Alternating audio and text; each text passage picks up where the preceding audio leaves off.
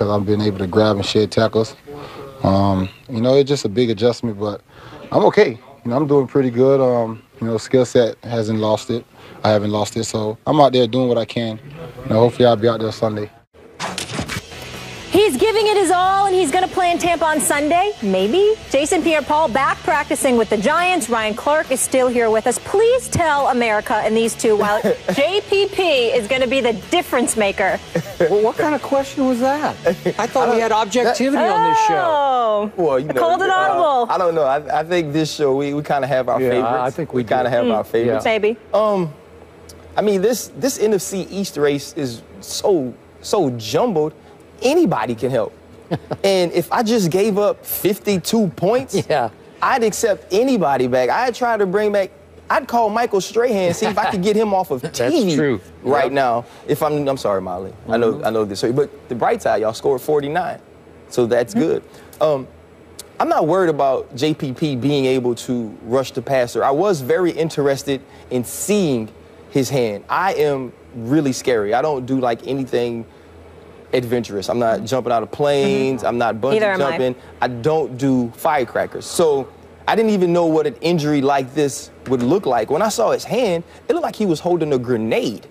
And so for me, the first thing I thought to myself is, can he shoot his hands? Can he shed blockers? What do you mean by shoot his hands? When you shoot your hands, so defensive line and offensive line play is about getting position, being inside. So if he can shoot his hands, grab cloth in order to pull himself through or swim over, try to find ways to shoot his hands, keep his outside arm free so he can see the ball. Cloth with one hand. And so, and that's what I'm worried about. I think he immediately helps this pass rush, which is basically non-existent for the New York Giants. He comes in and he's able to do that. I don't know if he can be the three-down player that he once was. It's going to be hard from a conditioning standpoint because nothing gets you prepared to play football except for playing football. So he's going to have to play himself back into shape in order to be effective down in and down out.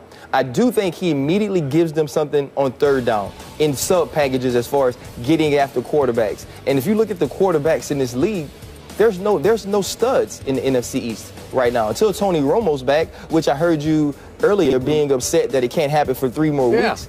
There's really not a premier guy to get after. So I think he helps the rush immediately. I don't think he does enough, I'm sorry, Molly, to change the race for the NFC East. They have to get better in the secondary and find ways to stop people from throwing the ball over. This goes a long way, at least getting pressure on the quarterbacks. Stephen A. We disagree, Mr. Clark. Here's the deal. When you look at the Giants, despite their struggles, they've still been in games. They are dead last. They rank dead last against the pass in the NFL. Number 32 overall. And by the way, in their 8 games this year, they have 9 sacks. 9. Moore's got 3, Cullen's got 2, nobody else has more than 1. 9 sacks in 8 games. That tells me they're not getting pressure on the quarterback. As a result, passing has been very efficient against them, and because of it, their defenses looked pathetic. Now, JPP, is he going to make that big of a difference in the grand scheme of things? Possibly not. But when you're dead last, there's nowhere to go but up. And I do believe they'll be a little bit better in that regard. And just being a little bit better on defense, I think is going to help their offense. And I think as a result, things are going to come together for them. I think he will help them.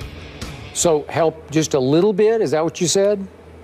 Oh, yeah, I mean, I think he's good for a game. I think he's good for a game possibly, too, in terms of making a difference. He's not going to be the reason they win or lose. If he can help you win 2 games, that's what I'm saying is, we'll be up 2 after this weekend. But what I'm saying is if you can get a few additional sacks or apply additional pressure, and as a result, your defense is able to play a little bit better because quarterbacks don't get an opportunity to sit back, take pictures, call their family members and say what's up while they're standing in the pocket to throw a pass. I think that ultimately helps. And if you have that going on, then the offense is going to get opportunities more. And with an Odell Beckham Jr., with the Ruben Randall, we're praying that Victor Cruz comes back. And I love me some Victor Cruz, and I miss the salsa. But here's the reality. The Victor Cruz that I'm looking at, damn it, hurry up, get out on the field.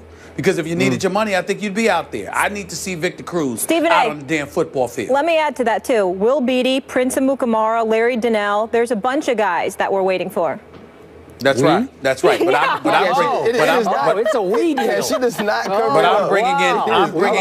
I'm bringing up Victor Cruz for a reason. What I fantasize about with the New York Giants, I want to see Victor Cruz, Ruben Randle, and Odell Beckham Jr. on the field with Eli Manning at the same time.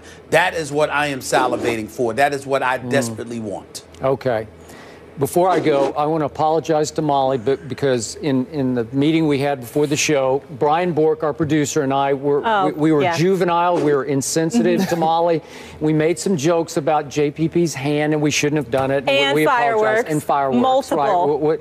And they were puns really constantly. funny. The really whole meeting, funny. pun after pun. I had to just take it. Okay.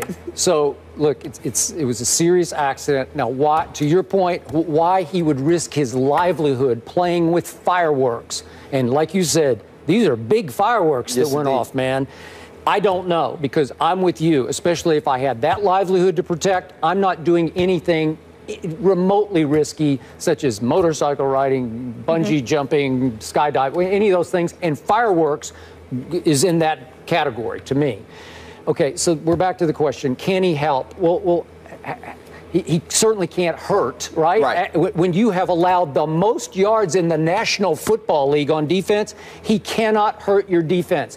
Could he speed rush some where he doesn't have to grab cloth, where he just blows by somebody? Sure he could. If I have to see that video of him one more time going up against the blocking sled and pushing around, I don't want to see it anymore. What is this wooden thing he's pushing at practice? Yeah, what is that? I don't even know what it is. They can't get a real sled, Molly? Right, what was in that? New York? He's pushing some type of homemade sleigh. They're resourceful. Taxes are high in New York. Come on, give them a break. Yeah, so back to the big picture. Who's the team to beat right now in the NFC East? Giants. Everybody, because everybody's beatable, right? So nobody's the team to beat just yet. I'm going to stand by what I say. Even with JPP, and you're right, how can he be in any kind of real game condition now? I don't see it. It's going to be hot and sweaty in Tampa, and I don't know if they'll spot him a few times. Maybe he'll give you a rush or two. Do I see him, helping you win 2 games? I don't. I'm sorry. I'm not there. But big picture, I still say you're going to have a hard time winning this game at Buccaneers. I want to know what you think. You think the Giants are going to win against Tampa Bay? Buccaneers are starting to come alive and come together. They just won at Atlanta. They did, but they won that game because of mistakes. Mishandled exchanges between the quarterback and the running back, snaps not even getting up to Matt Ryan. And so I think those are the ways that the Buccaneers have to win. But Jameis is playing more careful football. I think what he said, 1 interception in the last 4 games. I'm a Jameis fan. Yeah. I think Jameis is going to be a franchise quarterback for the Tampa Bay Buccaneers. I do think that right now their defense isn't playing well. So I would pick the New York Giants to win this game this weekend. Okay.